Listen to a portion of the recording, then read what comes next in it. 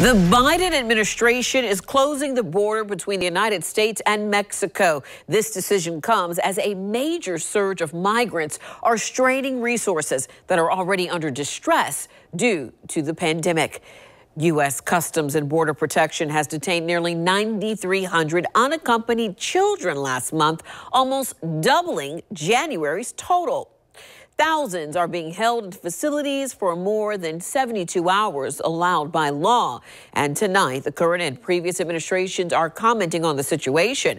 President Biden acknowledges work needs to be done, while former President Donald Trump says it's criticizing the Biden administration.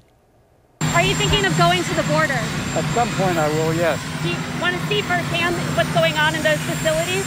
I know what's going on in those facilities. Donald Trump released this statement saying, quote, "We proudly handed the Biden administration the most secure border in history. All they had to do was keep this smooth running system on autopilot." Instead, in the span of just a few weeks, the Biden administration has turned a national triumph into a national disaster. While the situation at the border is being figured out, some lawmakers believe progress is being made with the DREAM Act. This provides a pathway to citizenship for undocumented immigrants who were brought to the United States as children.